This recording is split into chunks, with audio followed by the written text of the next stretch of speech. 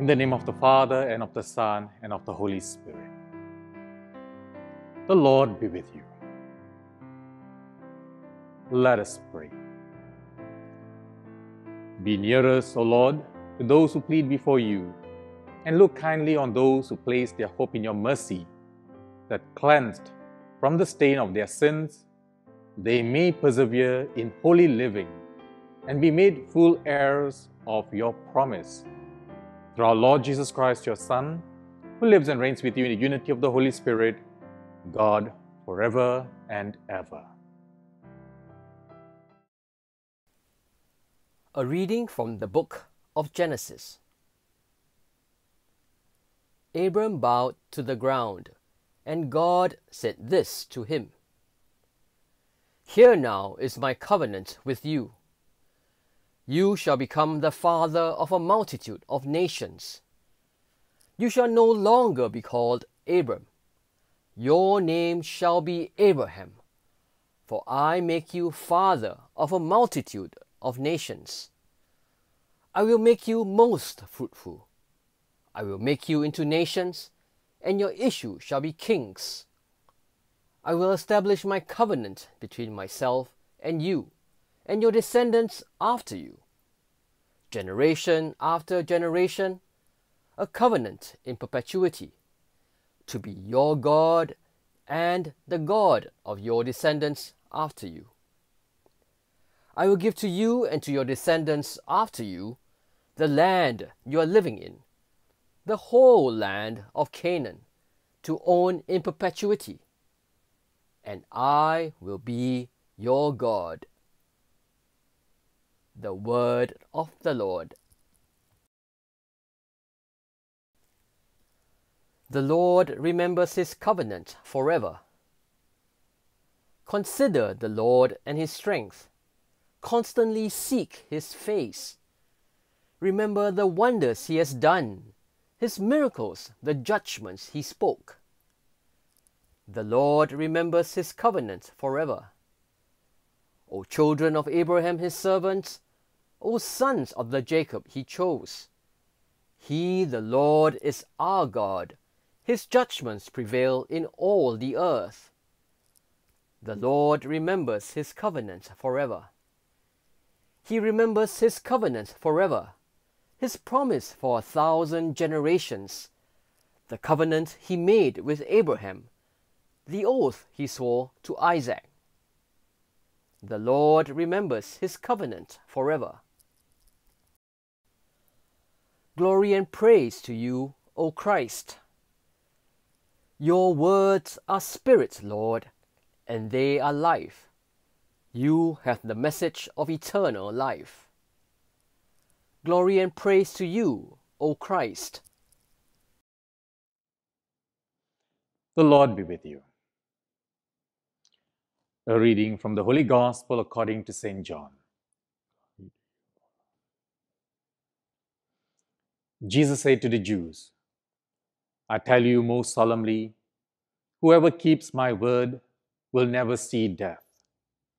The Jews said, "Now we know for certain that you are possessed. Abraham is dead, and the prophets are dead, and yet you say, whoever keeps my word will never know the taste of death. Are you greater than our father Abraham, who is dead? The prophets are dead too. Who are you claiming to be?"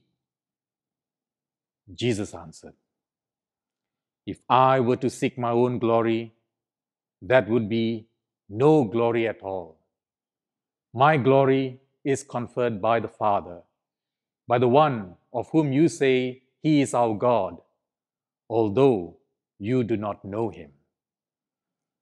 But I know him, and if I were to say I do not know him, I should be a liar, as you are liars yourselves.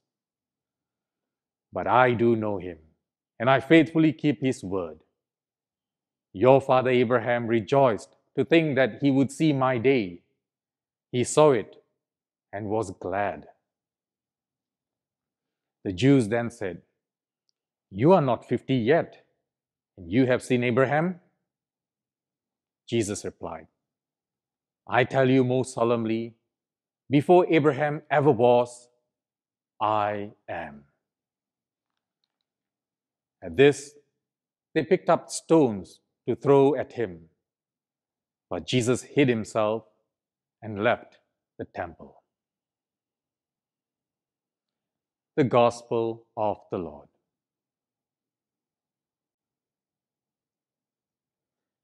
Sisters and brothers, in our Gospel today, we hear how Jesus was confronted by the literal mindedness of the religious leaders.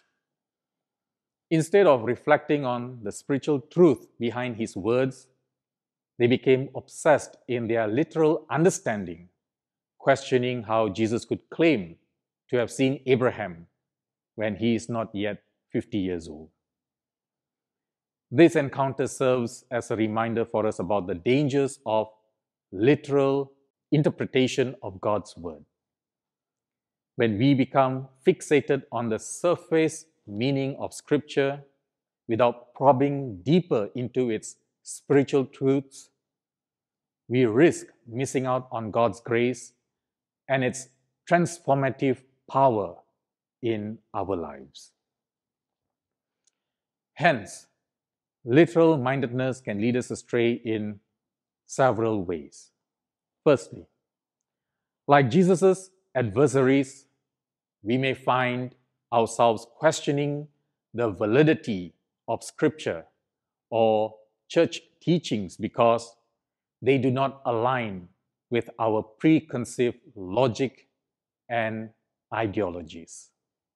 Secondly, literal mindedness can brew in us a rigid and legalistic faith that focuses more on rules and regulations.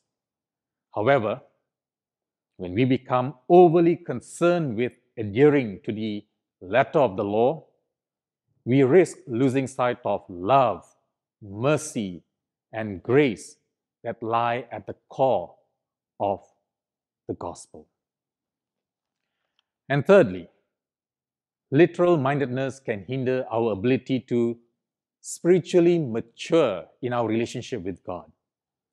Instead of allowing the Holy Spirit to guide us in deepening our faith and understanding of God's ways, we may become stuck in our own narrow understanding of how things should be, thus closing ourselves off to the spiritual wisdom that God desires us to know.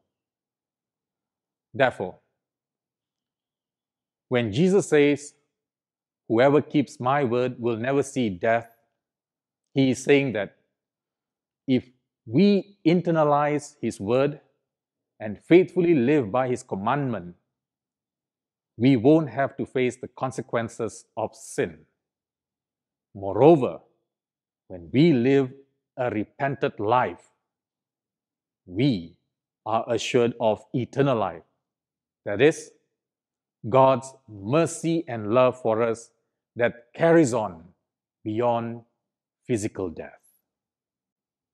So as we journey through these last few days of Lent, let us pray for wisdom and understanding to discern the deeper truths of God's word and the courage to live them out in our daily lives.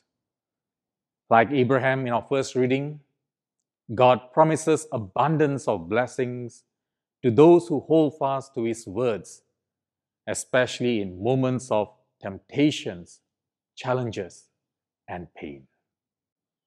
Amen.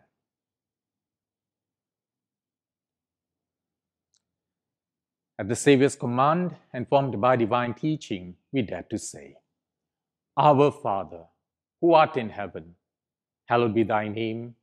Thy kingdom come, thy will be done on earth as it is in heaven. Give us this day our daily bread, and forgive us our trespasses, as we forgive those who trespass against us. And lead us not into temptation, but deliver us from evil." Let us pray.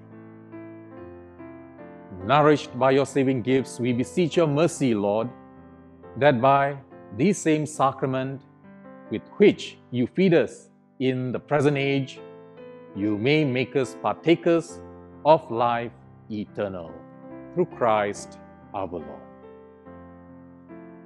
The Lord be with you. Bow your head and pray for God's blessing.